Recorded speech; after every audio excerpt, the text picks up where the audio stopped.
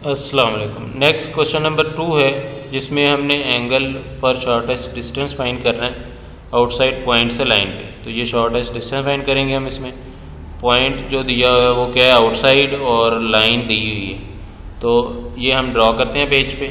तो इसको हम देखते हैं कि हमारे पास कौन सा एंगल बनता है। तो ये आउटसाइड पॉइंट है और नीचे लाइन है। तो ये आप देख सकते हैं कि आउटसाइड पॉइंट से जब भी हम लाइन पे डिस्टेंस शॉर्टेस्ट बनाएंगे तो वो हमेशा परपेंडिकुलर होता है। वो हमेशा क्या होता है, परपेंडिकुलर। परपेंडिकुलर का एंगल 90 होता है। तो इसका डायरेक्ट आंसर आप 90 ही लिखेंगे, और ये ऑब्जेक्टिव में भी आपको अक्सर आ सकता है। तो इसलिए इसका डायरेक्ट आंसर 90 ही आएगा। अब हम क्वेश्चन नंबर 3 करते हैं। तो क्वेश्चन नंबर 3 के लिए 3 वैल्यूज़ गिवन है, 13 सेंटीमीटर, उसके बाद 12 सेंटीमीटर, 5 सेंटीमीटर लेंथ दी हुई है ट्राइंगल की। आगे उन्होंने क्या क्या वेरीफाई करना है हमने, difference of measure of 2 side is less than the third side. मतलब 2 साइड का डिफरेंस अगर लें तो वो तीसरी से कम होना चाहिए। तो ये हमने तीनों साइड लिख ली। जब हमने डिफरेंस लेना है तो हमेशा बड़ी में से छोटी वैल्यू का लेना है, ये आपको पहले पता होना चाहिए। बड़ी में से छोटी, तो 13 - 12 करेंगे, तीसरी साइड कौन सी रह जाएगी, 5। तो वो लेस देन है नहीं, हमेशा जब डिफरेंस लेते हैं तो लेस देन, सम लेंगे तो वो ग्रेटर देन। अब इस तरह 13 में से क्या माइनस करेंगे, 5, तो तीसरी कौन सी साइड रहेगी, 12। इसी तरह नेक्स्ट करेंगे तो वो आएगा 12 - 5, तो वो लेस देन क्या आ जाएगा, 13।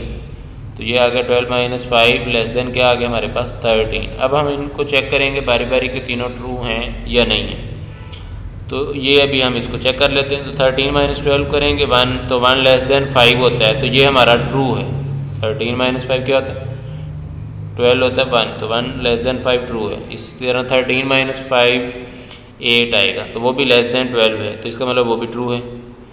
इसके बाद थर्ड पे 12 - 5 7 है, तो 7 लेस देन 13 ट्रू है, तो वो भी ट्रू आ गया। तो जब तीनों ट्रू आ जाएं तो इसका मतलब ट्रायंगल पॉसिबल है। ट्रायंगल क्या है, पॉसिबल।